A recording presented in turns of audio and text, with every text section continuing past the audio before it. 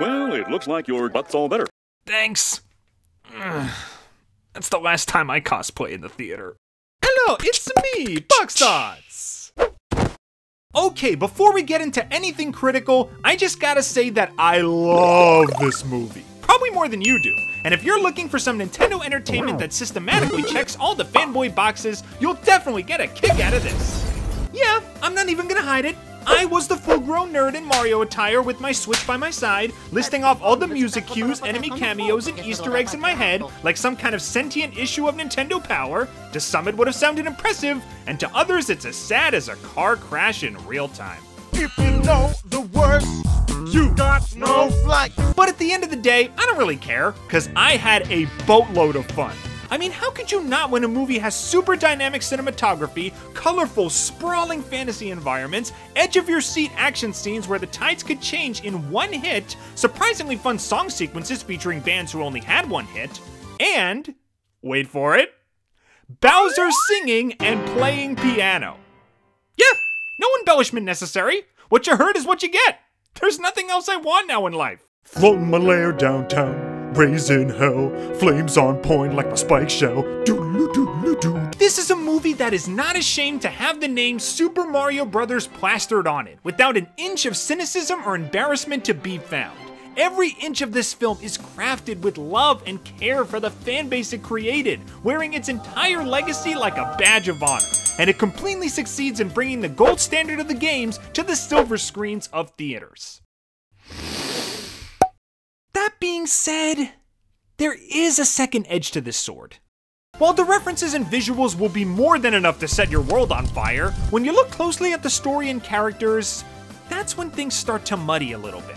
If you've seen a movie, literally any movie before, you know exactly how this is going to play out.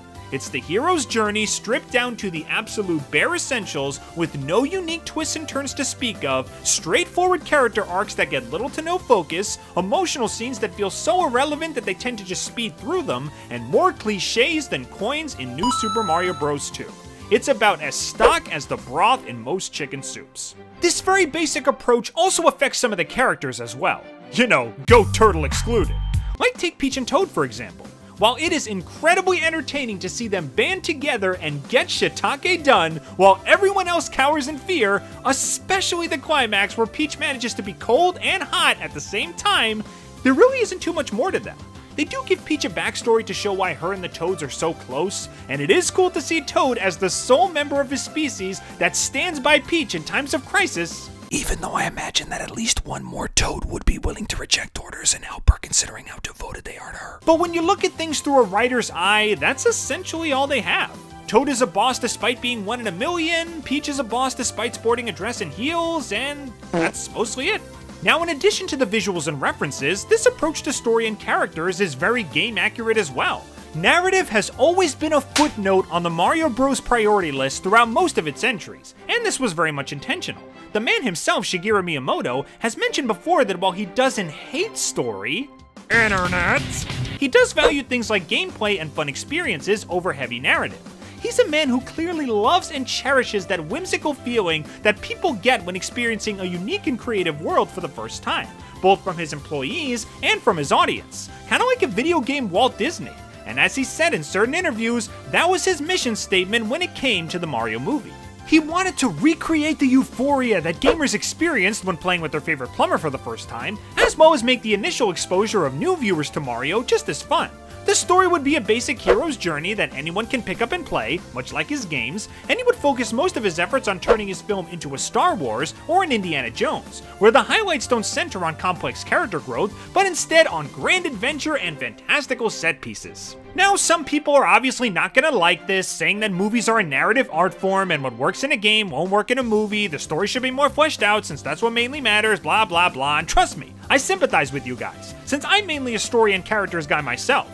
But did this kind of approach hurt the movie for me at all? No, not in the absolute slightest. I'm of the opinion that movies should be both a story and an experience. Movies aren't just dialogue and thematic depth, they're also colors, sounds, emotions, and raw enjoyment, which is why I always approach movies as both a critic and just a fan of cinema. I wear the glasses and the goofy licensed hat. As long as one of the two main pillars of a movie can be greatly satisfying, I usually have a good time. Now, there are movies that completely nail both depth and experience, and they're always incredible, but if Mario just wants to be an energetic, high fantasy popcorn muncher with visuals that captivate and a story that just gets the job done, I have zero problem with that. Mario is definitely a franchise that's proven to thrive when it comes to whimsy, adventure, and spectacle. And honestly, in this day and age, I would much rather have a movie that does everything it can with what little it has than a movie that tries to overstep its boundaries, introduce too much, and then wind up as a mountain of disappointment, confusion, and wasted potential by the end. Less can be more if used effectively, and the Super Mario Bros. Movie, in my eyes, is more than I could have asked for. So yeah, the Super Mario Bros. Movie gets a hearty recommendation from me, especially if you're a fellow Nintendo fanboy. Opinions may change once I watch the movie again, but for now, it's an exciting little romp that was made for the big screen. With that said though, what do you guys think? Did you enjoy this film packed with Nintendo power? Or do you agree with the critics in saying that a stronger narrative should have been in play? Leave your thoughts in the comments below. Thanks for tuning in everybody, and I hope to see you all real soon.